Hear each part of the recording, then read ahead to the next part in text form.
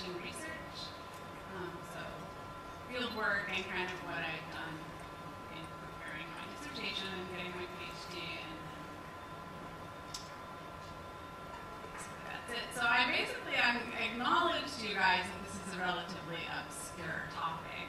And so I assume that most people are not familiar with what I'm talking about when I say Buddhist banners. So I plan the presentation to function kind of like a general introduction to the subject. I'm going to talk about just the banners themselves, so you guys are familiarized with that. I'm going to talk about why they're made, who makes them, and then general reasons that they're hung and that they are made. So it just kind of really just functions very much on that level. And so my general focus has been on hand-woven Buddhist banners in mainland Southeast Asia. And I emphasize all these different things because if you start getting into the intricacies of banners, they get really complex really quickly. So I emphasize the word hand-woven because, in fact, there's a lot of different kinds of banners out there. So this is just a sampling of what type of hand-woven banner I found in my research area. And even just in looking at this slide, you can see the diversity within this category itself. But anyway, so these are all hand-woven banners. I emphasize also that they are Buddhist, because even though I'm not going to get into it tonight, if you start looking at banners from this region, you'll find that there are banners that are not Buddhist as well. So I just, so there's all these different semantics involved with this title. And then also, Thailand and Laos, because even though my research area is a little bigger, and I'll talk about that, I have expanded my research into Cambodia and other areas, and once you start really looking at banners, you'll see that they're in a lot of different locations. So kind of explaining that side. Okay, so just also to show you what I mean when I say that there's other types of banners that are not hand-woven. And this is even just from northern Thailand, Laos, and then this region that I did my research. So there's many other types of Buddhist banners as well. So we have wood banners, and just so you guys see, they kind of, as I say what they are, they go from left to right. So they have wood banners, and these are quite common in northern Thailand. And so they even have a different name. So the Thai word for banner is thum. It's the same as the Cambodian word. So they call them thumradang, which is like a stiff banner. And then we also have paper banners. So here's the wood. You can see it's painted and also has gold leaf. Here's paper. There's many different types of paper, so you can see that there's paper banners. This is a type of paper banner as well. And then we have also like a cut metal, so that's a metal banner. So you can get a sense of, once I started exploring this research topic, I was overwhelmed immediately because I went there just thinking I would find cloth banners. And people were like, well, what kind of banners are you talking about? We also have not just hand-woven cloth banners, but there's cloth banners that are made from manufactured cloth. And I'll talk about these a little bit more further in my talk, but just to give you guys an idea of different types of cloth banners. So what they do is they take manufactured cloth like on wood, that's like a meter, and they cut them into this shape. And even in Laos, we see banners that are made out of money. So again, there's quite a variety of materials, and so tonight I'm really just talking about one type. Okay, and so the hand-woven banners that are the focus of this talk are not only in northern Thailand and Laos, but they're found in Sipsongpana, which is in Chinese, it's an area of Yunnan, it's called Sichuanpana. It's right here. So often when I mention to people that I've done work surveying these banners in China, it's not, it's this part of China that literally is up against Laos and Burma. So, and then they have, so the banners are common throughout this whole region. But in my work, I focus really kind of on this, and I'll talk about that in a minute. So often when I talk about the banners in my research, I talk about them as Thai banners, and that is a word that's spelled T-A-I. That refers to a very specific ethnic group that is found throughout this region. It's an ethnic group that's in Thailand, Sichuanpana, and in the Shan states of Burma. We've seen them throughout Laos, of course, as well. And so it's this ethno-linguistic group, and like the Thai people, Kailu, all these different ethnic groups are part of a larger group. So they have this commonality within their culture. And so it's difficult, that's why I can't really refer to them as being from a certain nation, like the nation of Thailand, because you don't see them throughout Thailand, or the country of Laos. So I tend to refer to them by this ethnic group, the Thai people. So these Thai groups moved into Thailand, Laos, Burma, from China and Vietnam in about the 11th century, and they become politically dominant in the 13th century, so they've been there for a long time, and as long as they've been dominant, the majority of them have been Buddhist. And this is also where the nation of Thailand gets its name, because Thai and Thai, they're basically the same word. I'm not a linguist, so I'm not going to get into the semantics of that. But anyway, so you see these ethnic groups, and that's kind of what I'm talking about, and why you see it spread into this, larger than just nations, right? Into this geographical area. So one of the most common questions asked of me that is regarding my research is how I even got interested in these banners, because they are so little known outside of this Thai region. Like, people are not familiar with banners. So often when I'm doing my research and then outside of there, people ask me, how in the world did you ever find out about these? Well, basically, when I was working on my master's degree, it kept getting emphasized to me that I needed to figure out what I was going to write my master's thesis about. So I had no idea, and I was shelf reading one day. I was browsing all these different titles of books, and I came across this book, The Textiles and the Thai, so now you know that word, Textiles and the Thai Experience in Southeast Asia. So I thought, well, that's interesting. I never really even considered Southeast Asia so much as a place where I wanted to do research, but as I looked through it, I came across, all of the textiles are really beautiful, but I came across these banners, and just something about it just reached out and grabbed me. And in particular, it was this photograph of, the Buddha image, surrounded by these banners hanging in the space, and I really can't explain why, but that's when I knew that that's what I wanted to do, and that's how I became kind of interested in this topic. And so, we fast forward several years later in many, many language classes, and I found myself wandering around parts of rural northern Thailand and Laos in this region, trying to find banners, because there is so little published on them, it really required a lot of on-the-ground research for me to figure out where they are and all of these other aspects of them. So much of my fieldwork is spent, so as I was talking about, this is really the area that I'm focused on, and that's pretty much just today in the talk. Where I went, and you can see, I hope you can, I'm trying to figure out how to do this, kind of the areas that I'm going to talk about today. So all of these dots are places where I spent some time kind of photographing banners and talking with people. So you can see it's kind of the northern part of northern Thailand. So Chiang Mai is here. Nan Province is over here, and I'll mention, you'll see banners from there. Luang Prabang is over here. It's quite well known, so you guys might recognize that. And up through here, so we go to Dinghung and Chengtung. So that's the area. So you're going to see these names, and unless you've actually traveled in that area, they're not that familiar, but that gives you a sense of kind of when I talk about these different countries, how they all fall into this kind of Mekong River region. So the research took me through remote villages where I would wander in and try to find people to help me look at the textiles at the Wat. And that's another word I'm going to use. Wat is a word that refers to monastery. It's a Buddhist monastery. Wat is the term that is used by the Thai peoples for their monastery. So it's much easier for me just to say Wat, so that you know what that term means. You see it's very mountainous. So this is just to give you a sense of kind of what the area is like, where these people live and are producing banners.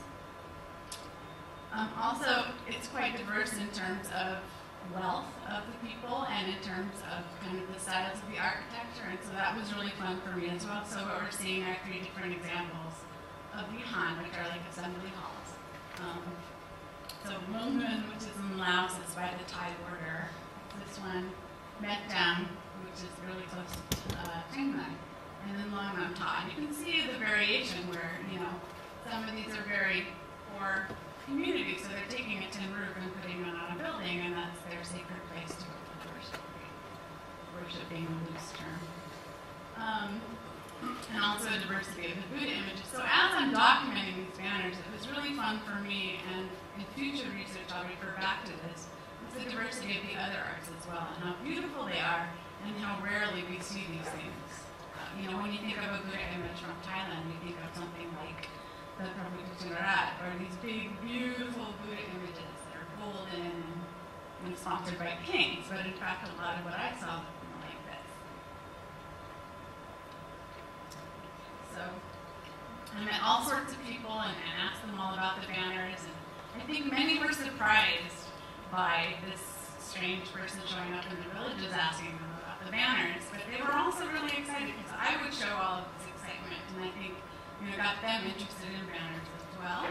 And in one village, I was discussing them with a group of novice monks, which is monks under the age of 20, who seemed taken aback by my interest because I was really fascinated, and I was just taking so many photographs. I would ask them all of these questions, and so finally, one of them steps forward and he asks me why I was asking so many questions about banners, and why was I taking so many pictures.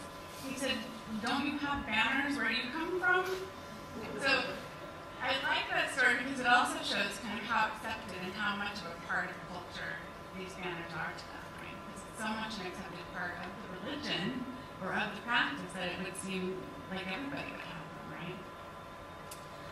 So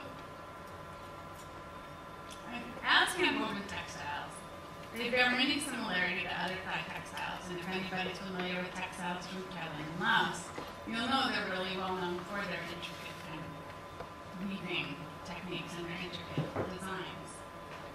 They feature the motifs of plants, animals, figures, geometric motifs, and things like that, and that's what we see in the banners as well.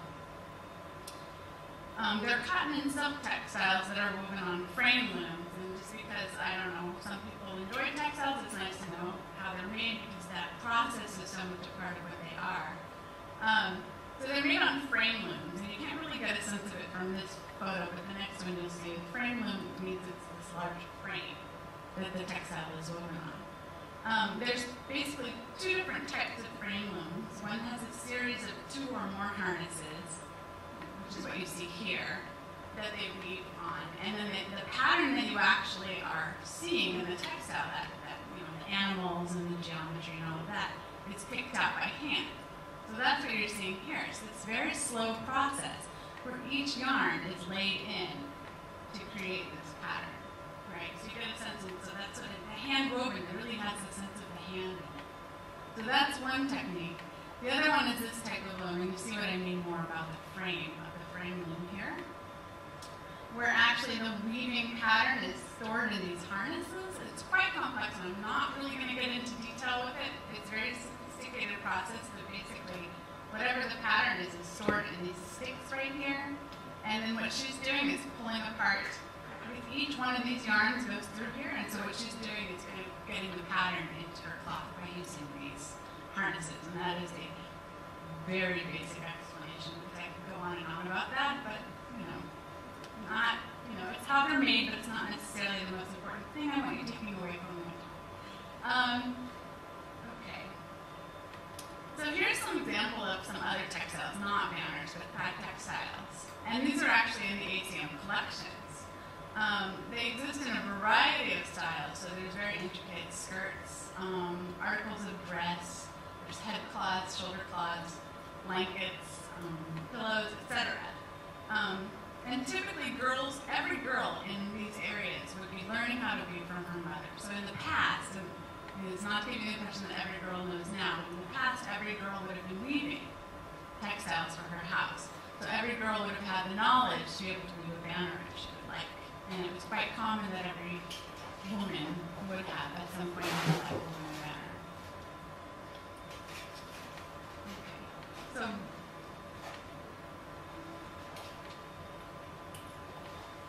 So now I'm going to present some general statements about the physical appearances of the banners. And I'm going to show you some examples of different banner styles. And again, it's just to give you a sense of the diversity and what I found and how, it's easy after you do what I've done to kind of get a sense of, like, if I saw a banner, I could probably have a pretty good idea where it's from, because I've spent so much time looking at these things. Because they do look different in different locations. So you can see just here, that banners are quite diverse. So you think of a hand-woven banner, you're going to see quite a different. You see 5 different banners, you're probably going to see very different ones. So the banners are woven by women. Usually these designs are picked out by hand. They're usually long and narrow, so these are kind of the standard physical description of the banners. They vary in length between 1 and 4 meters, and they can be really narrow, a few, 5-6 inches. Sorry, I have to go to inches, it's the American in me coming out. Then they can be relatively wide as well, so 30 inches across. And while the long, narrow dimensions are unmistakably the nature of woven cloth, it's also clear that they're exaggerated. This length is exaggerated to enhance the function of banners. And it also enhances their symbolic meaning, which I will talk about later as well. And in terms of materials, these banners are usually made with white rounds, like the white cloth, and then the colorful supplementary weft yarns, the colorful additions in the patterning. Right, so they're usually white, and then the pattern is very colorful. The ground is often cotton, but often now you're going to see that they're made from manufactured fibers like acrylic yarn. So it gives this change of materials that shouldn't surprise you, because if people were making their own materials, they would have used natural ones that they would have harvested. Whereas now, if you go to the market, you can buy your yarn, it's cheap acrylic. Some banners contain bamboo strips that are actually what create the pattern. So you don't just assume that it's all cloth. Often there's bamboo. So you can get a sense of that from this detail. You see that strip that's somewhat wider. That's bamboo that then has been covered with metallic paper. And then this also is bamboo, so it's that thick. And that's what's used to actually create the pattern within the banner. So these are really common both in northern Thailand and Laos. This one is northern Thai and this one's Laos. So they have a different style to that, but it's a common type of banner that you would see. And not all banners are going to be solidly woven through the whole length. If you look at banners, they're often containing gaps of unwoven warp yarns, and warp is the yarn that goes through the loom. And it's just a few things woven in here and there to keep them from tangling, right? There's a practical side to all of this. So you'll see that this can have a symbolic interpretation as well, which I can talk about in a minute, or it can be practical. And so if you think about it as a weaver, you wouldn't really want to be weaving this all, it's quite a lot of work. So it makes sense to me that they've become these textiles that kind of have the patterning closer to the ground. Like I said, there's always a practical side and then there's the symbolic side. So I know a woman who says, I used to weave all the time, but I just hated doing it so much. I hated sitting there, so I just won't do it anymore. And so you think about that. Just because every woman knows how to weave doesn't mean she's going to want to. So anyway, and so, I said the symbolic thing basically is you're climbing up this banner because there's this association with heaven, which I'm going to talk about. The banner is interpreted as a ladder that will help you get there. So those slats have that kind of meaning as well.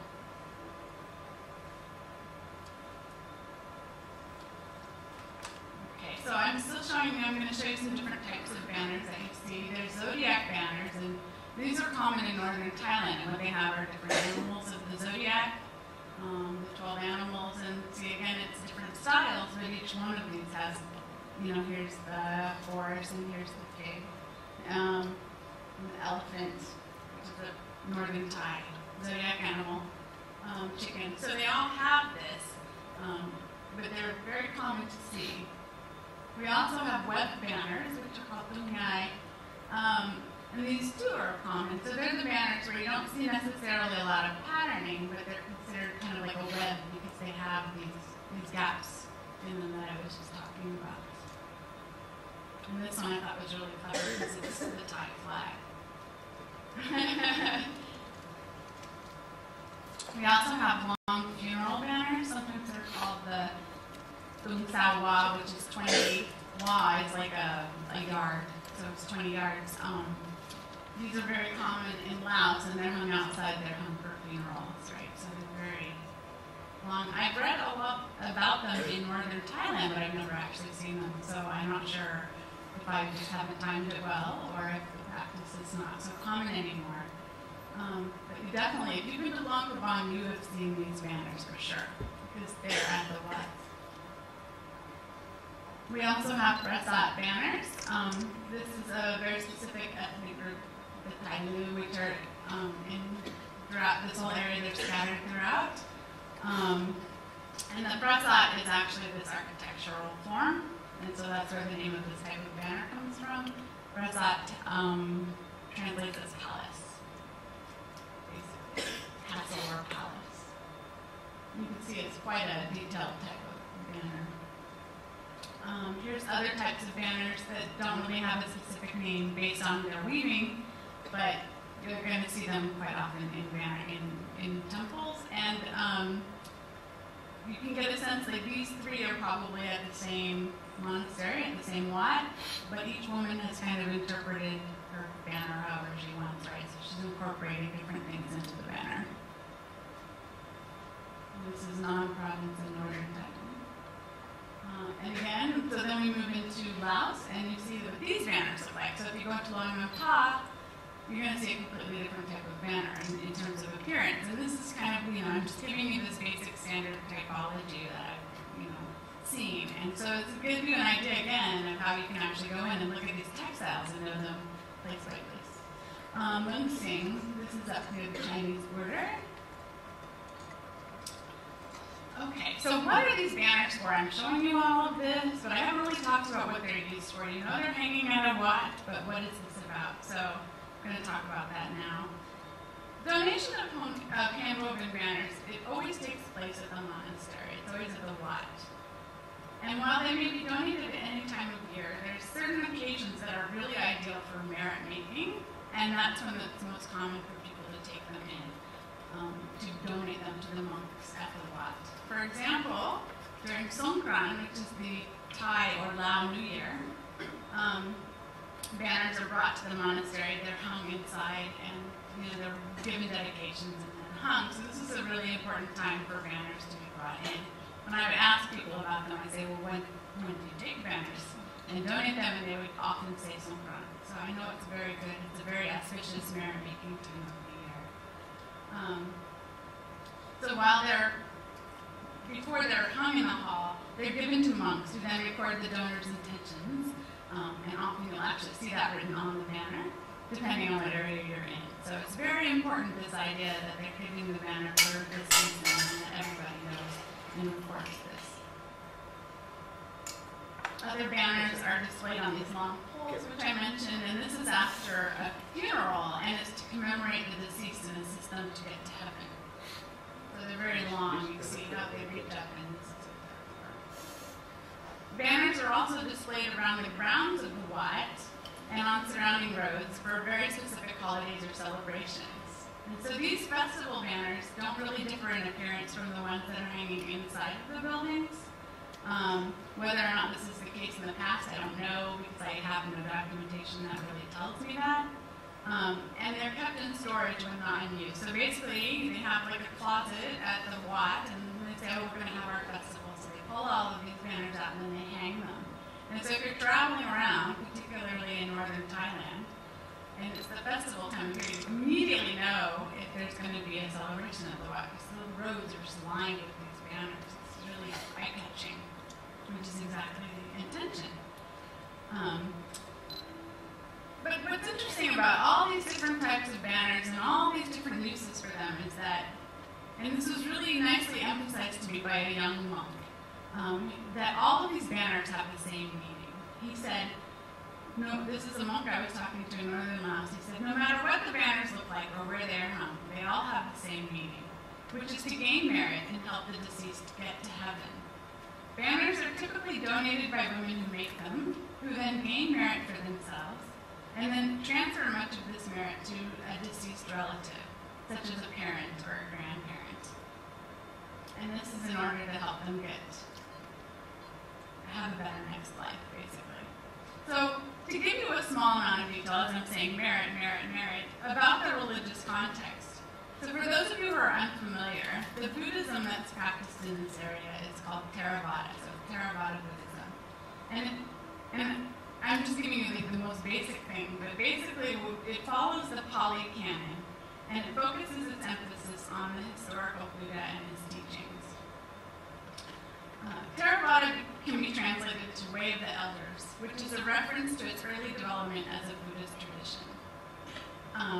And it's this form that's practiced in this area typically favors males, specifically in terms of who controls the texts, who controls the teachings, and more importantly, perhaps, regarding the acquisition of merit. Merit is a key concept of Theravada Buddhism and the main purpose for the donation of the banners. Merit is accrued through good action or good karma over a series of births. So, there's this idea that we're born and then we die, we're born. And so as each time we're born, we accrue merit, and we're building this merit that can then be applied into the next life. So the merit that is required comes through good action and this attention, and this is where the banners come into play, because charity or giving is one of the principal means that people focus on for gaining merit in this area of Thailand, Laos, and Burma, this whole region.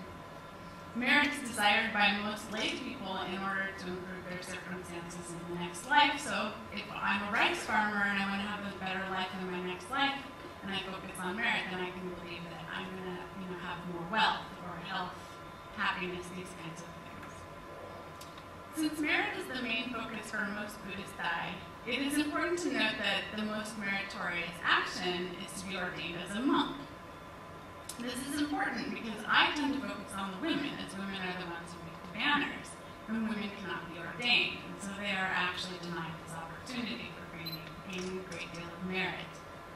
Throughout Thailand and Laos, nearly every male has been ordained, and it's only for a short period of time quite often, but again, this emphasizes how important that action really is. Many men continue to be involved with their local monasteries throughout their lives, and they assist with ceremonies, or they kind of do different things. They help make decisions about what's going to happen, and this is another important way of gaining merit that's not available to women. So the merit of a son or a husband who has been ordained may be transferred to the mother or wife. But with such a gender disadvantage that exists in Buddhism, the question is if merit is so important, how can women make merit? So not a lot of researchers have really focused on this aspect of Buddhism, but one that has is Leland Lefferts, who's, if you go back to that book that made me want to study this to begin with, he was the co-author on that, probably not coincidentally. But there's this relationship between women and Buddhism that's not quite as obvious as going to a wat and seeing monks, right? But then, as I will discuss, you see that it's really women who have this presence at the monastery.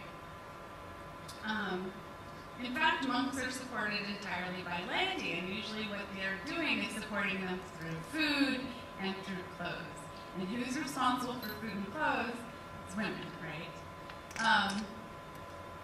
And so that's kind of one of the ways that we see within Theravada Buddhism, within the Buddhism that's practiced in Thailand and Laos, is that women are able to donate these things to the wat and they gain merit. So if you talk to Thai Buddhists and you want to know what they're doing, they always talk about gaining merit.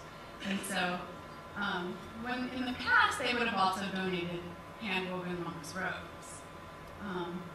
Monks' robes are now prepackaged, factory-produced cloths that people just go to a store and purchase. But in the past, women would have woven cloth, and then they would have donated at the wat. If I understand correctly, this would have been white cloth that would have been sewn and then dyed. And it would have been only a very specific time that this cloth would have been donated. It would have been either for an ordination or on a very specific holiday. But then again, now people are weaving less and this cloth is available, purchased, so it's not something we see quite often in practice. But monks' robes are not their only possession. They also have other textiles that were traditionally donated by the laity. And these, again, were hand-woven by women, so you would have seen bags. All the monks have bags that they carry around with them, and manuscript covers are another really important textile. So again, this is to emphasize kind of not only how Buddhism is practiced in this intricate relationship between women and monks, but also to show you that banners are not the only textile that kind of play an important role in this area.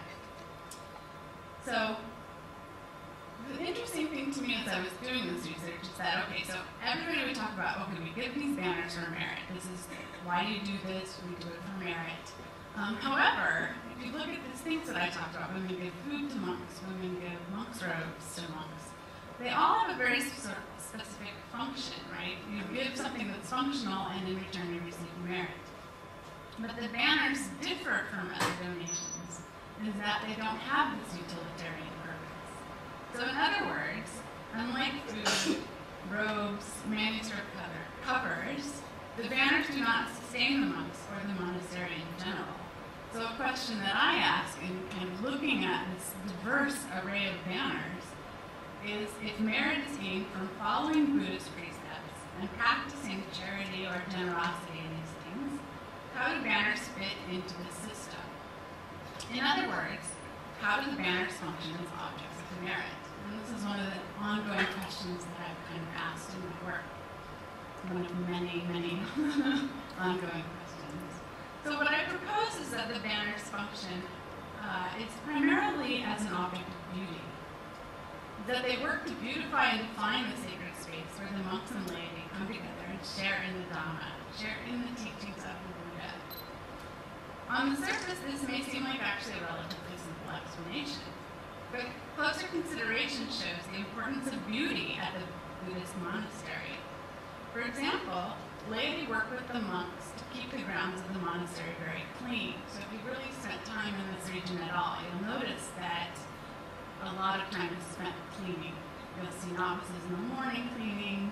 You'll see, I've seen in one town that I've spent a lot of time, people come and bring flowers to the Wat.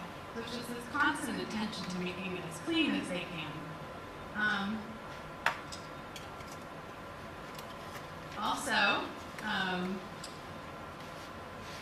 This pride is taken in the Wat. And again, like I tried to point out at the beginning, is that I'm looking at a lot of rural communities, a lot of rice farming communities. So you're talking about communities that don't have a lot in terms of material possessions. So one of the things they can all take pride in together is, again, it's the Wat, it's the Buddhist monastery, where they all come together in celebrations and things like that. So they might not be able to afford those golden Buddha images or, these things, but they can all do what they can together to create this environment. And I think that that's a role that the banners play as well. And so this gives you a sense of that in my slide. So often you'll come into these Wats, into these buildings, and it's completely white. Right? There's not even murals. It's not a really strong mural tradition in this region. It's changing, yes, but you would see all these white walls, but then the banners come in and they add color and they fill this space. And most importantly, weavers and monks emphasize beauty when they're discussing the banners themselves, and that's kind of really what got me thinking about this. So I think far from a superficial answer, it demonstrates that this role of banners is really important. Banners as beautiful objects. It certainly makes sense as well when a woman is creating a banner to be hung in the local monastery where everybody goes, that everybody's going to see it, and that she's going to take great care in making it this beautiful object. And I think that helps to explain, as I've shown you guys all these different banners, the attention that people pay in creating them. It could take several weeks, even longer, to create these intricate patterns, and that's why they would spend so much time on them, because then everybody gets to see it. You can almost see it as being like your local art gallery or something like that. So that shows off her creativity, it shows off her skill, it shows off her dedication to Buddhism. And motif and color selection are attributed to beauty as well. So if you really start talking to women about why you've done this, like why are you doing this, and they'll talk about how important it is for the banner to be beautiful. And so in looking at this variety of motifs on the banners, it seems likely that, again, with this knowledge that they're going to be hanging at the Wat, that they have this Buddhist function, that again comes in and influences what women are weaving into the banners. So I thought I would show you a selection of banners that have exclusive explicitly Buddhist motifs. And as you see, as I've already gone through, that's not necessarily the case with all of the banners, but I just wanted to show you again this kind of knowledge of where they're going to be and this influence of Buddhism on the banners. And so we see pretty obvious here, we're seeing Buddha images. You don't see Buddha images in banners throughout the whole region. It's only in a few locations that you would actually see this. But I think that this is an excellent example of creativity and just knowledge. And here we see Maturani, and this is actually in Burma. But Maturani, for those of you who aren't sure who she is, but maybe recognize her, she's a very, very popular female kind of Mother Earth deity. And she's found in many monasteries. So basically her story is that as the Buddha gains enlightenment, so as the Buddha is meditating under the Bodhi tree and then he's about to gain enlightenment and he's calling the earth to witness the armies of Mara come up, right? Mara is trying to distract the Buddha from this moment. And Maturani comes out and so she brings out her hair, which is full of water, and it's this accumulation of merit. And so she washes away these armies, and this is what gives the Buddha that opportunity to finally gain that moment of enlightenment. And so, again, you can also see how important women are in this role.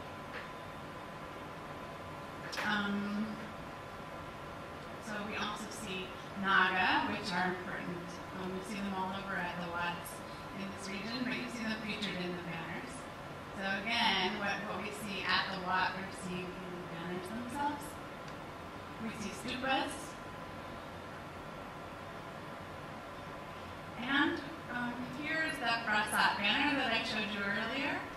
And this is a prasat structure, which is actually a funerary symbol, but it's quite common in terms of Buddhist funerals. So here I tried to show you an example of a prasat that's actually used in the funeral of a very important monk in the town of Mellon, and this prasat itself. So again, we're seeing this motif and then this connection to an actual Buddhist practice in the region. So the prasat is used in funerals for people, mostly very important people, and when it's burned, it functions as this cosmological model that represents heaven. So it's this idea that when it burns, the person who is deceased is able to go and reach heaven. So you can think about what that means if you're looking at this in terms of a funeral, or if you're looking at it in terms of a banner. And if you're putting it on a banner, then you're able to also help this deceased person get to heaven. But again, instead of it just being a really important person or a really important monk, you're suddenly making it accessible to everybody. Because if everybody is able to read this type of banner, then they're able to kind of create this ability for themselves or a deceased person to go to heaven. The connection between banners and heaven is a really important one that I've kind of alluded to as I've been talking, and I don't think it can be ignored. In discussing banners, people often describe them as helping the deceased to get to heaven. Why do you donate banners? If they don't say it's for merit, they'll say to go to heaven. And also I mentioned this idea that sometimes those slats in the banners are interpreted as helping, like a ladder, helping people climb to heaven. So again, it's this idea of heaven.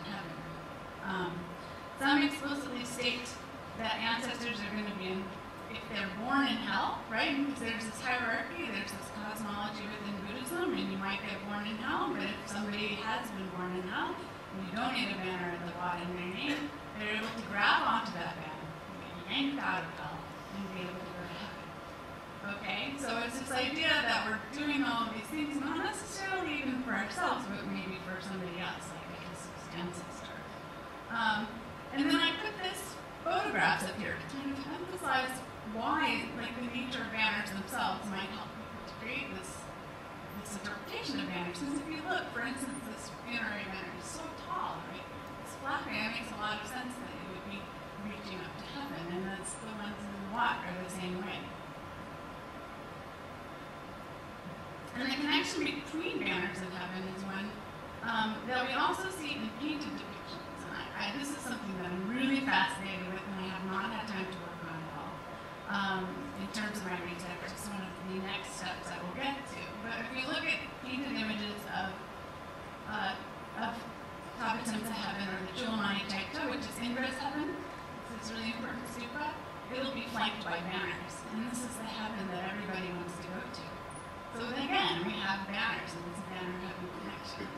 it's not just in the region I've been talking about. For instance, this is a Cambodian painted image. This is one that's much more local. This is in Civilisations.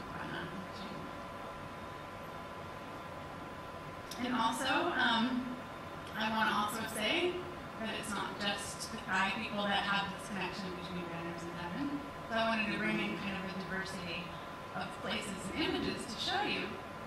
This is a painted image from Buddhist. It's a Chinese image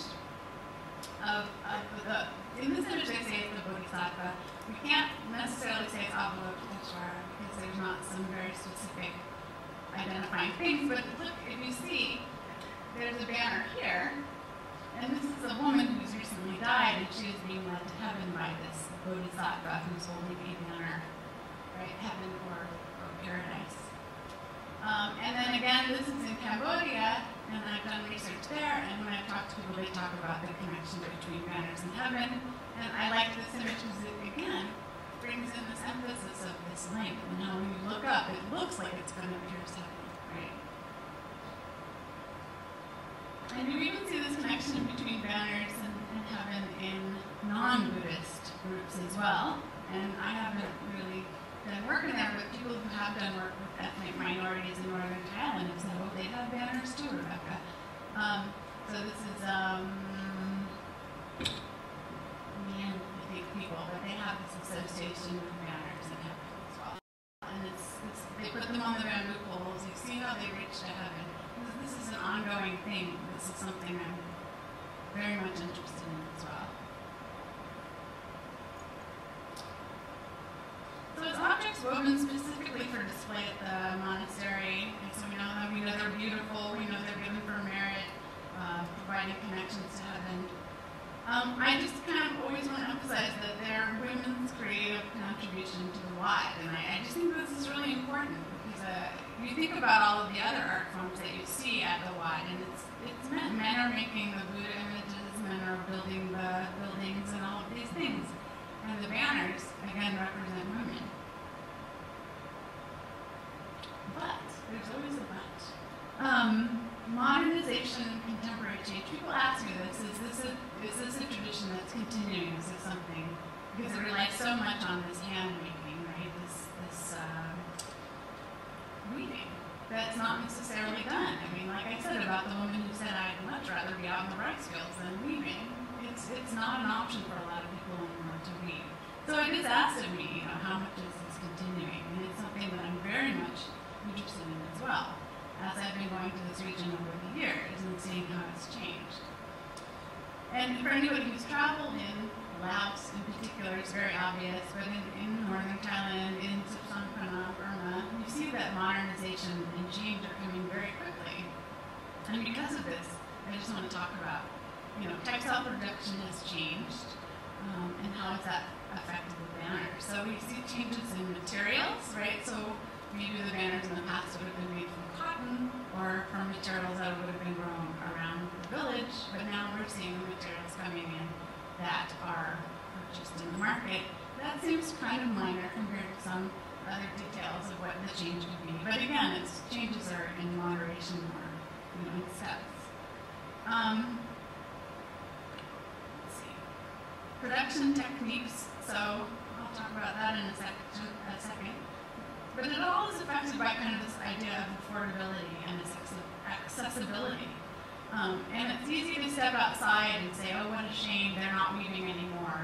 But if you think about, like I was saying, I keep using her as an example, but if, not everybody wants to weave, or if you have to feed your family and you need to be working outside of the home, or all of these different reasons, that would affect why you're making textiles or not. And I think it's important to kind of take into consideration when talking about change.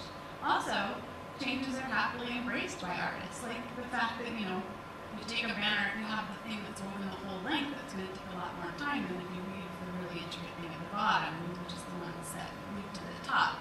So there's a practicality to change as well. So basically, in terms of the banners, there's two distinct changes occurring that I am seeing. I am identifying as two changes. First is that they're woven by only a handful of women now.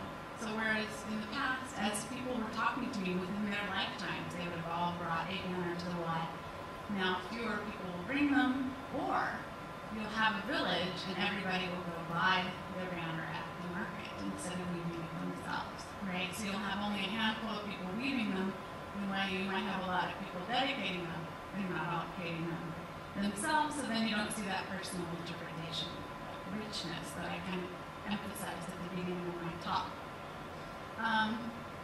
So the banners don't vary as much in appearance. So like this, here's some banners for sale.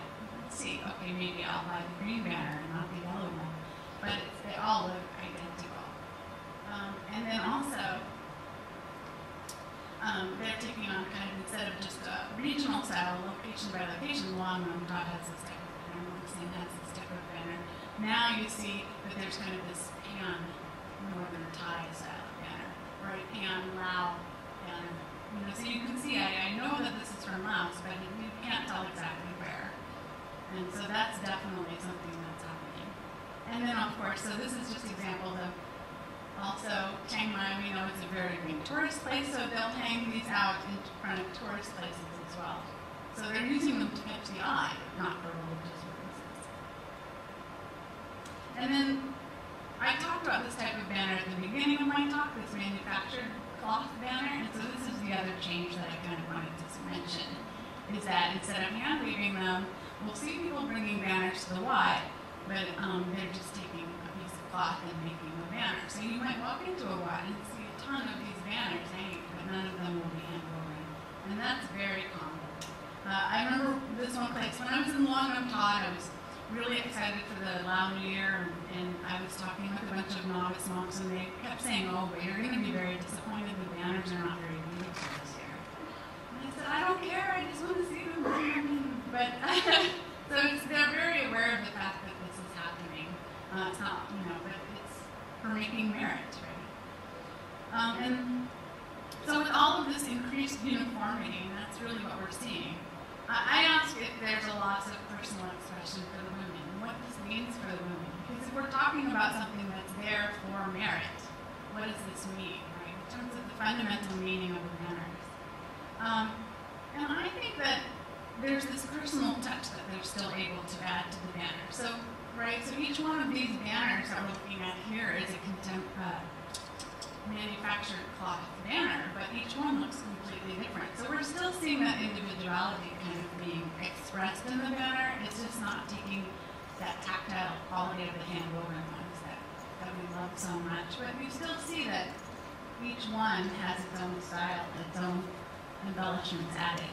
My friends mentioned they love netting. They love making banners from netting. I don't know why. I see it everywhere. So finally, if the women are not personally making the banners, is there an effect on their ability to make merit? Really, that's what I'm asking. And my thought is actually that it's not really going to affect the ability to make merit. That the banners generate merit regardless of their origin. And I want to stress that although these changes in banner production are taking place all over the area that I've done research in, overall, I've not seen a change in the use or the meaning of banners when they're donated at the monastery.